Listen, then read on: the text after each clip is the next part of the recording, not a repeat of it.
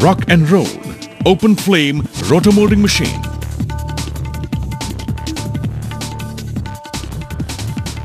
After the molds are placed in the right position, within the mold carrier rings, the inside surface is cleansed with kerosene oil or solvents to remove the grease from the new molds.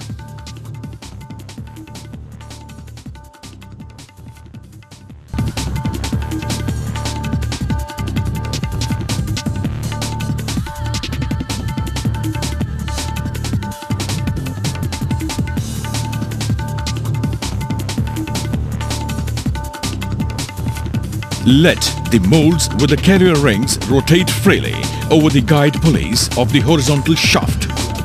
This rotation is called minor axis rotation. Then let the entire frame move by the main gearbox and motor drive.